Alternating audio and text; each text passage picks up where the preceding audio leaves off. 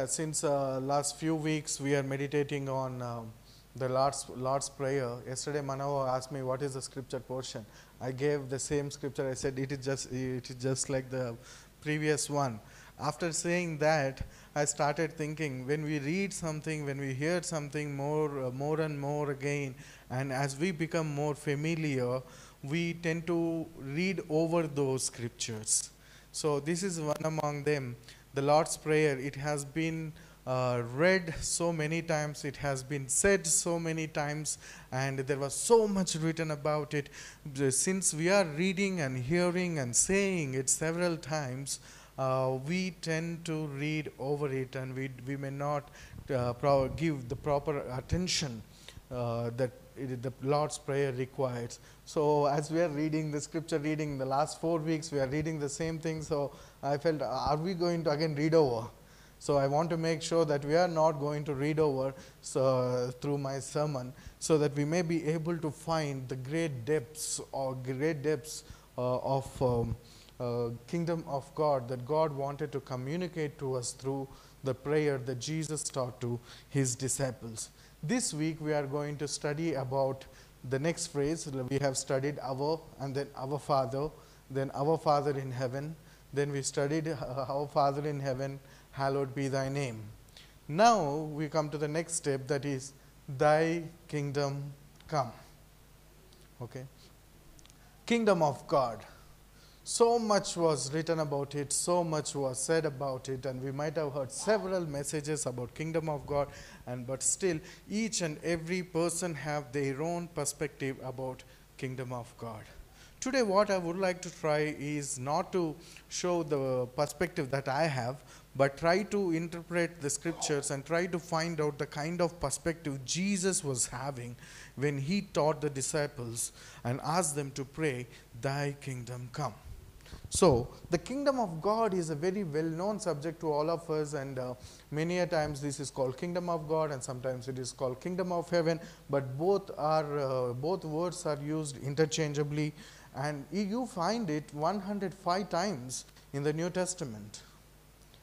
If anything is written once in the Bible, it is important. If anything is written 105 times, it is much and much and much more important. So the kingdom of God is a very important lesson that we have to learn from the scripture. And the kingdom of God is the heart of Jesus' preaching. The moment Jesus started his ministry, he went to Galilee and started preaching, repent and believe the gospel, because the kingdom of God is at hand, or the kingdom of God is near. The real translation, the true translation is repent and believe the gospel, because the kingdom of God has already come. Kingdom of God has come. That's what you find in book of Mark. When Jesus started preaching, he said the kingdom of God has come now, the time is ready, and the kingdom of God has come. So that is the message Jesus preached, and the entire Gospels, all these 4 Gospels, they do speak about the kingdom of God. How many of you heard about any parables in the Bible? Right? What these parables are about? How do these parables start? We studied about parables. Now all the parables start like this. The kingdom of God is like a man.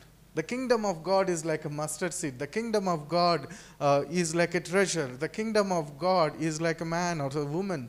Some kind of things, but the description starts with these words, the kingdom of God is like. So in fact, all the parables, they start with this description that tells the parables are all about the kingdom of God, by which we can understand the importance of the kingdom of God. And this is the kingdom of God is a message that the children of Israel were waiting from hundreds of years.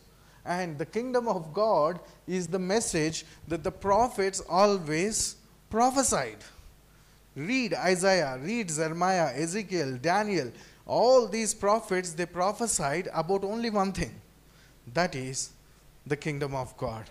And one example we can find is from Isaiah chapter 52, verse 7. where it is written, "How beautiful upon the mountains are the feet of him who brings good news, who proclaims peace, who brings glad tidings of good things, who proclaims salvation, who says to Zion, your God reigns." In other words, the kingdom of God has come. These verses are talking about the gospel, and this gospel is all about the kingdom of God. And this is the prophecy all the prophets prophesied. In some or other kind of term, words they might have used, but this is the main theme they have prophesied. And the children of Israel were waiting for it for years, and Jesus came, started proclaiming about the kingdom of God. And another thing we find in the Bible, this is the teaching from our Lord and Savior Jesus Christ. What is the most important thing that we have to seek in the life? And Jesus says, "Seek ye first the kingdom of God and his righteousness, and all these things shall be added to you." First thing you need to seek in your life is the kingdom of God. So, which tells it is very much important for us. And I don't know how strongly I can stress the word important. And if you know any other words, please let me know. I'm running short of my vocabulary. Such a deep importance, great importance the Bible is giving for the kingdom of God. So, which tells us it is very important for us to understand what this kingdom of God is. Right? So, what is this kingdom? What is the kingdom of God? Many have many opinions, as I said, but I would like to bring before you few common and mostly the opinions which people believe. Okay, some people believe the kingdom of God is political. Example are the children of Israel. But in the Bible we find that kingdom of God, Jesus preached, it is not a political kingdom. We'll explain more about it in the next slide. So people think kingdom of God is political, but Jesus did not preach that kingdom. And according to Jesus, it is not God taking people away from this world to a place called heaven. For many, kingdom of God is going to heaven. People are waiting, I want to go to heaven when Jesus would come. But according to the words of Jesus, the kingdom of God is not just about going to heaven, to this place. And according to Jesus, it is also not the end of the world, and where God replaces this world with a new world. These are the most common opinions people have. Okay, and this kingdom has both now and not yet aspects, and you heard so many messages about it, so I am not going to touch that part. So I am not touching about now and not yet aspect, but I would like to look what this kingdom of God from another angle. So, but it has both now and not yet aspect, so I am not denying it.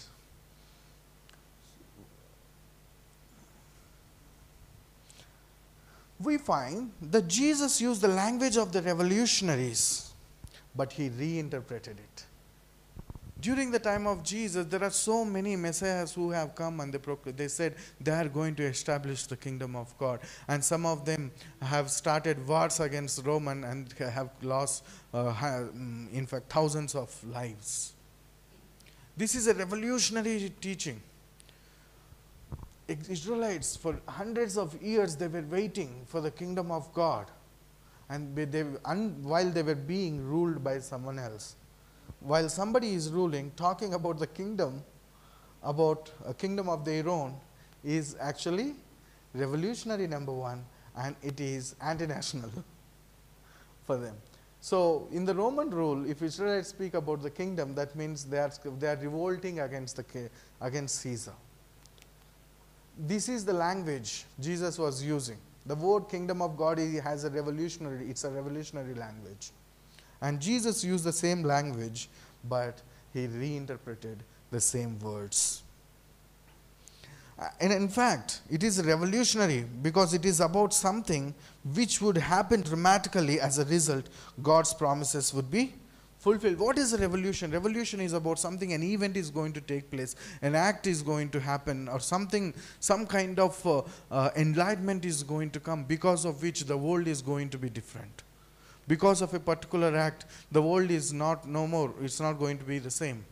We all know about revolutions. We know about French Revolution, Russian revolutions we have studied, Industrial Revolution we have studied. Because of a particular event or because of some particular ideas, the world is no more like this. We all can witness how the world was 15 years ago, when internet was not very much used, right? The moment internet came into the world and people started using, you know how drastically the world changed. So revolution is about it. Something is going to happen because of which everything is going to change forever. And Jesus also was believing something is happening and he is going to do something. The kingdom of God has come, and he is using this revolutionary language because he is going to do something. Because of this, the world is going to change forever. And it is talking about, it's a new way God will be taking charge. We heard about so many kingdoms that will be taking charge, but when Jesus used this revolutionary language, what he meant is the kingdom of God has come in a new manner. God is going to reign. And the promises given to the prophets, and they have been fulfilled, and they are going to be fulfilled. Because God is going to take charge of the world. It's not in the same manner, but in a new manner. In political sense, if you look at this, many we Israelites were believing God should establish his kingdom. That means that God has to throw away the kingdom of Caesar and has to establish his kingdom. But reality is, the rulers of this world are not enemies to God. None of us are qualified to be called the enemies to God. No Caesar, no Hitler. No leader can be considered as enemy to God. Nobody can stand against him to be qualified as an enemy to God. And not even Satan. Satan also is not able to be, is not qualified to be called the enemy to God.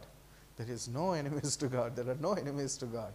And in fact, the scripture says that God only appoints the kings, according to Daniel chapter 2 verse 21. And he changes the times and the seasons. He removes the kings and raises the kings. So, the kingdom of God is not a political kingdom, because no human is enemy to God, where God have to come destroy and establish his kingdom. He himself is appointing the people to be the kings. And even we find in the Bible, John chapter 18 verse 36, where in the conversation Jesus had with Pontius Pilate. Pontius Pilate asked him, "Are you the king?" Then Jesus answered and said, "For this reason I was born." And then he continued, "My kingdom is not of this world. If my kingdom were of this world, my servants would fight, so that I should not be delivered to the Jews. But now my kingdom is not from here." Jesus said his kingdom is not of this world. The moment we hear these words from Jesus saying that my kingdom is not of this world, two things we understand, two things usually people understand. Number one is, it's not a political kingdom. That was very clear. And next thing is, they start misunderstanding that he is talking about heaven. My kingdom is not of this world. The moment we hear this, his kingdom must be of heaven. His kingdom is going to be in heaven. But the reality is, it doesn't say the kingdom is not on earth, but in heaven. It doesn't say that. Because Jesus says, according to Jesus, my kingdom is not of this world. When he said this, its origin is somewhere else, but its destination is precisely for this world. My kingdom is not of this world. It's not just talking about some heaven. Its origin may be in heaven, but it is destined and it is aimed precisely for this world. That's what Jesus meant when he said, my kingdom is not of this world. We should not read over it, and we should not read into it, by which we can understand that it is not of this world, but it is for this world. And some say it is heaven. It's talking about heaven. If it is so, Jesus' proclamation of kingdom is not how we can escape from earth to heaven. He never preached how we can escape this world and how we can go to heaven. And many a times you might be reading these words like bumper stickers on cars where it says, Jesus is the only way to heaven. Ask, where did Jesus ever say that? Jesus never said he is the only way to heaven. In fact, he never said he is the way to heaven also. He said, I am the only way to the Father. And Jesus did not come here, he did not preach a message saying, I will tell you how you can take, how I can take you all from earth to this heaven. If it is so, these words won't be said by Jesus. And Jesus was praying. This is called high priestly prayer of Jesus Christ. John chapter 17, verse 15 and 18, we find Jesus sent us into the world. And he did not pray to the Father to take us away from the world. He said he sent us into the world. And then he says, Father, I do not pray that you take them away from this world. Which tells it is not about going to heaven. The kingdom of God is how the life of heaven comes down on earth in, through, among his people. It is not how we people can be transported, as Jesus is the great transporter to heaven. Kingdom of God is not about that. But the life of heaven may be brought down to earth. That's a similar picture we find in book of Revelation also. The end of book of Revelation doesn't end like where human beings will be going to heaven. People are expecting Jesus will come and he will take us away from this world. But the book of Revelation doesn't end Jesus comes and taking us away. But Jesus comes along with him. He brings the new Jerusalem into this world. It is not we going to some new mystical place, but a life of heaven coming down onto earth. So, the kingdom of God is not a place called heaven where God rules. But it is a fact that God who is in heaven rules, says N.T. Wright, a New Testament scholar, in his book, How God Became King.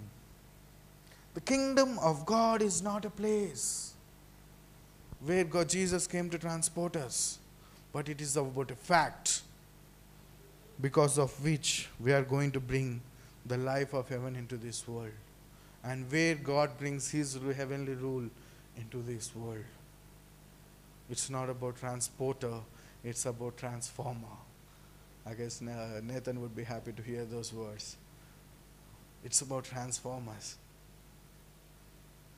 So what is this Jesus and the kingdom? What Jesus do? 3 things Jesus did with the kingdom. Number 1 thing Jesus did was, Jesus announced the kingdom of God. We all know how he went and preached, repent and believe the gospel, for the kingdom of God is at hand. And next thing Jesus did was, Jesus embodied the kingdom of God. And number 3 is, Jesus empowered the kingdom of God. These are the 3 points I'll be discussing with you in the rest of my sermon. Jesus announced the kingdom, Jesus embodied the kingdom of God, and Jesus empowered the kingdom of God. We all know Jesus preached the kingdom of God is now. As I said, it has both now and not yet aspect. We can find in Mark chapter 1 verse 14 to 15. Now after Jesus was put in prison, John was put in prison, Jesus came to Galilee preaching the gospel of the kingdom of God and saying, the time is fulfilled, which means the kingdom of God is present. Time is fulfilled and the kingdom of God is at hand. Repent and believe the gospel. This is a now aspect. And we all are waiting for the kingdom. And there are so many verses where Jesus said, in the kingdom of God it will be like this, it will be like that. So that is speaking about not yet aspect. The fulfillment can be experienced in the future, but it is a tangible reality now. The words are alive even today for us. The kingdom of God is at hand. It is now. Not 2000 years ago only. It is now. And it is a tangible reality. How? That we are going to explore.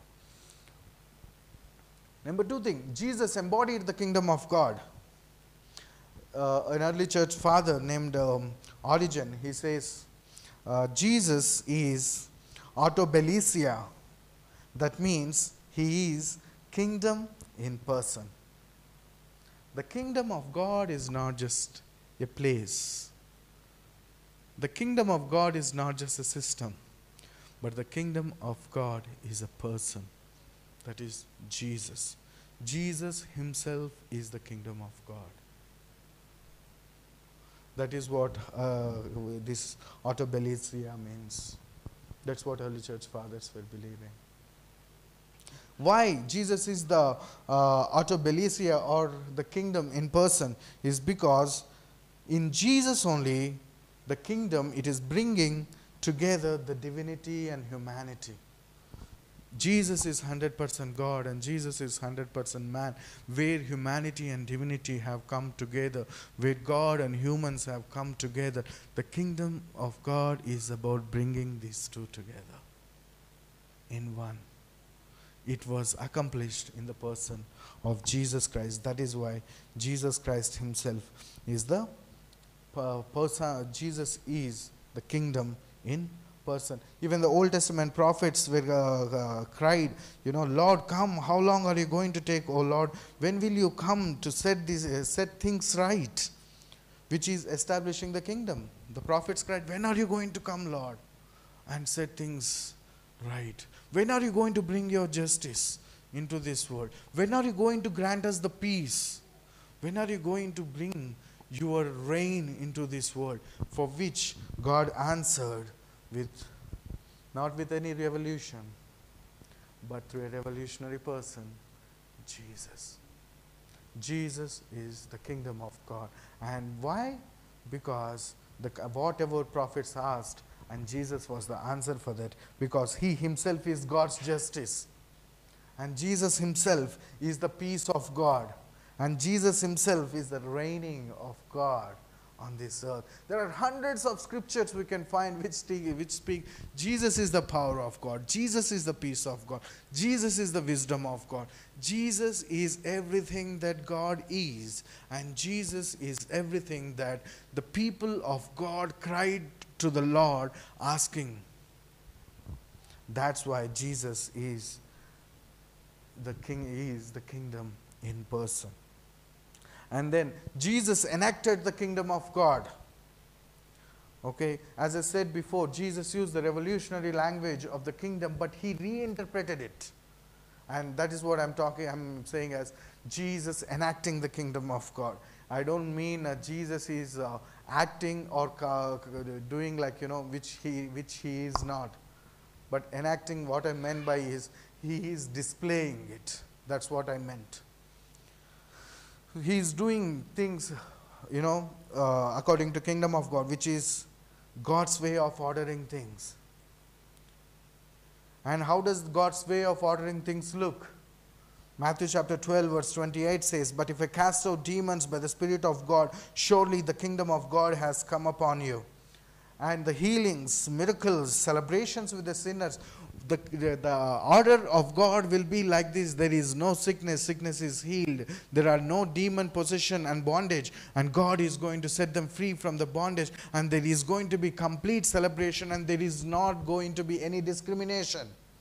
Celebration is not only for the righteous people and the good people, but to all who are ready to accept God and repent and join his kingdom. And the celebration is with them. The world was despising the sinners and the tax collectors, but Jesus, he did not choose to despise any of them, but he has chosen to dine with them, eat with them, drink with them, and to mingle with them, which is a great picture of God joining his people. God, the divine God, holy God, joining his unrighteous people whose acts are filthy rags. He is joining with them and having the meal and accepting them as they are. The kingdom of God is all about his grace, where he accepted us where we are. And he is bringing us out of it, out of our sickness and sin. And the kingdom of God, the world usually, it is for the people who are in power, for aristocrats. But the kingdom of God is for the poor, meek, oppressed, least, lost, little, unlike the kingdom of this world. Here, it is always about the rich people. It is always about the people who are in authority, who are in power, who are educated, who have social status. The kingdom of this world chooses only them. The kingdom of this world chooses the best in the world to bring good out of them. But God, he chooses the worst in the world to bring best out of them. That is what kingdom of God. And look at the parables. He gave parables about the least, lost, last, little things. And he compared them with the kingdom. Lost coin, lost sheep. First will be last, the last will be first. Okay, little things which are completely marginalized in this world, but in the kingdom of God, the way God does and deals and in his order of doing things is completely different, where he goes to the marginalized. Jesus is the person who came and spoke about what we'll call social justice, and no one else have ever done that.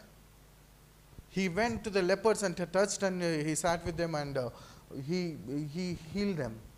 He accepted them. He accepted the prostitutes. He accepted the tax collectors and sinners. He went to the marginalized. And another thing we can see is we need to relearn from Jesus what this sovereignty is, because the moment we hear about the kingdom of God, another synonym comes to our mind is the sovereignty, right? God is sovereign. What this sovereignty is, and Jesus, as he is reinterpreting the words kingdom of God, he enacted and have shown what the sovereignty is. We can see, we can learn from Jesus. We can see in Matthew chapter 20 verses 25 to 28, we all know this incident very well, where the mother of James and John, children of Zebedee, right? Yeah, he comes to Jesus and says, Lord, give me a promise that my children are going to be in the right and left when you establish your kingdom. And first thing Jesus told her is, you do not even know what you're asking. It is not because Jesus wanted to tell her it is a great glory which you cannot comprehend. That when Jesus said this is no, you are not knowing what you are asking, he doesn't mean about that glory. Because the next words it says, can you guys take part in the baptism I take and the sufferings I go through?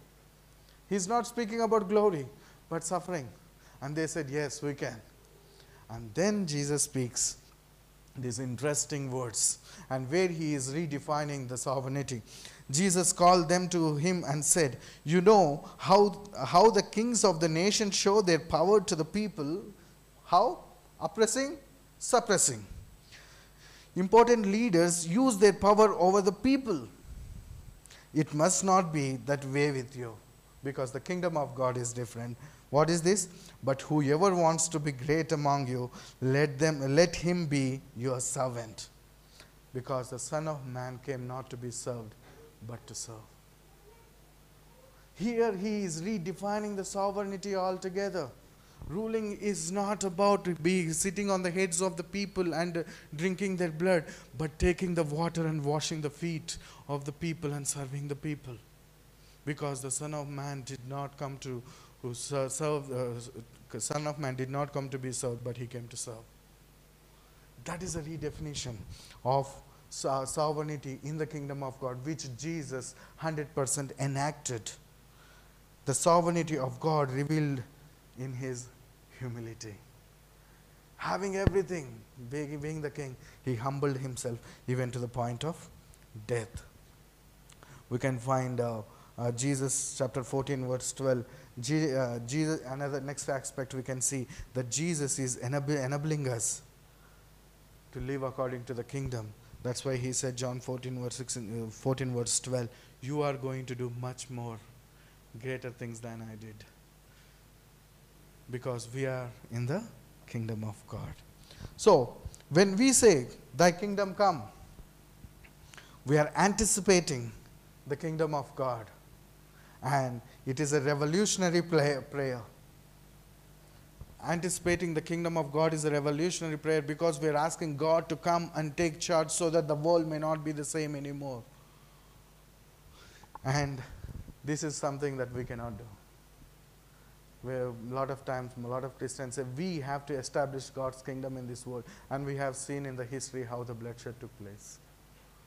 That is why thy kingdom come is a humble prayer in Jesus' words. It is not like, disciples, I gave you power, you go and establish my kingdom. He didn't do that.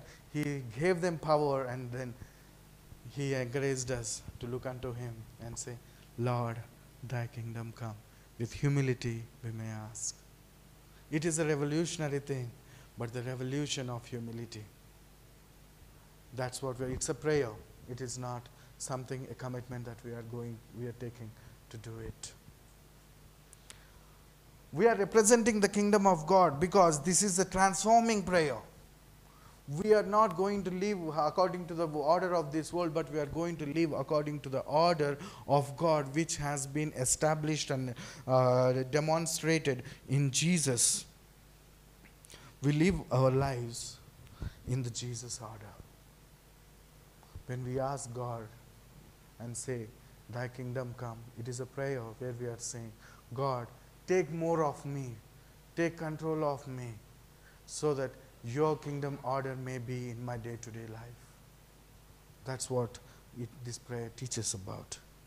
And the kingdom of God radiates from the body of Christ because Jesus reflected the kingdom of God. He enacted, embodied the kingdom of God. Now where is the body of Christ?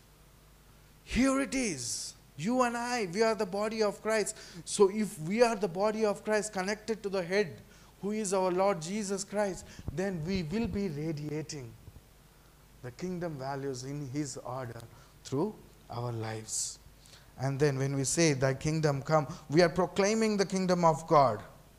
This is a missionary prayer as we witness Jesus in the power of the Holy Spirit. He said, when the Holy Spirit comes upon you, you will be my witnesses in Jerusalem, Judea, and even to the utter parts of the world. When we pray, God, Thy kingdom come, it means that we are going to witness Him. Let me remind you, when we prayed this prayer, we are telling God we are going to witness Him. Do we do that? So, the kingdom come, it is a missionary prayer. It is an anticipating prayer. It is a revolutionary prayer. It is a transforming prayer. And it is a missionary prayer to say, Thy kingdom come. So, in conclusion, as we pray, Thy kingdom come, we anticipate it because we are the children of the King. We belong to the King. We are the children of the King. So, we wait unto Him. And we know that Jesus is the kingdom in person. We represent it because we are the ambassadors of the kingdom. We are the ambassadors of the King, doing all things in the way Jesus orders things. And then we proclaim it because we are the advocates of the King who witness in the power of the Holy Spirit. We are the children of the King, so we are anticipating. We are the ambassadors of the King. That's why we are representing it. And we are the advocates. That's why we proclaim the King. Whenever we pray, Thy kingdom come, it is reminding us about these three responsibilities. May God bless you.